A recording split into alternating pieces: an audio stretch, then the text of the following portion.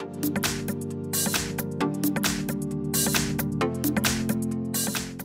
I'm filming a TCL 25G, and today I'll show you how to put the device into Bootloader. So to get started, hold the power key and select power off.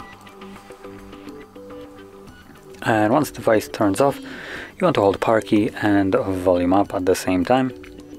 And from there, once you see the TCL logo, let go of just the power key.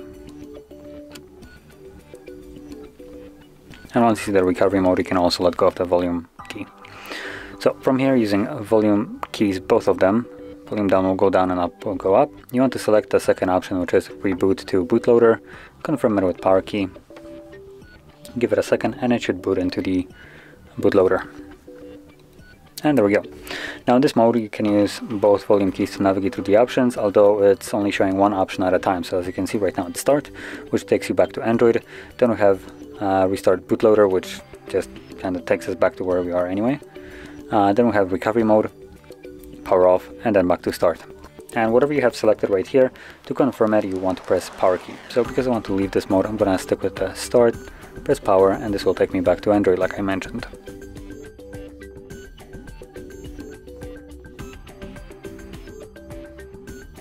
And as you can see, we are now back in Android. So if you found this very helpful, don't forget to hit like, subscribe, and thanks for watching.